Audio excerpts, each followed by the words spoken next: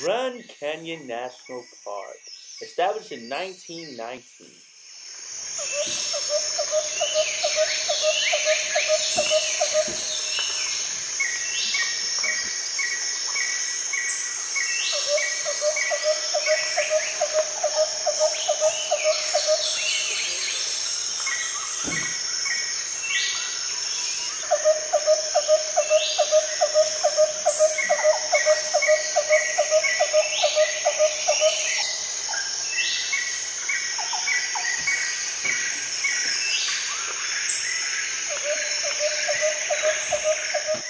There are many animals to see here in the Grand Canyon, like the mountain lion, which is an ambush predator that preys primarily on mule deer and elk.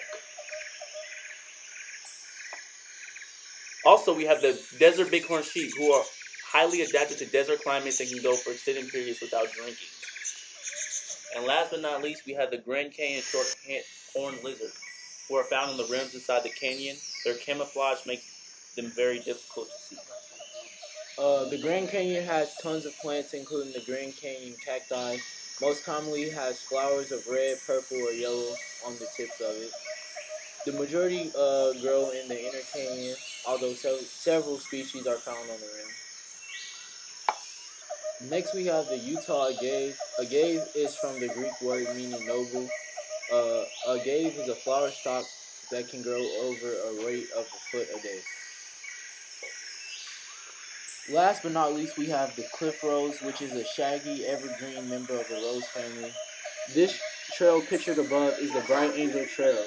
Located on the South Rim Trail, it begins just west of the Bright Angel Lodge. This trailhead is 6,850 feet. Bright Angel Lodge was designed in 1935 by architect Mary Jane Coulter. Last but not least, we have the Grand Canyon Skywalk.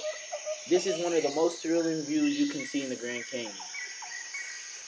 This 10-foot wide horseshoe-shaped glass bridge extends 70 feet over the rim of the canyon, and when you look down, you can see right through the glass platform, 4,000 feet to the floor of the Grand Canyon.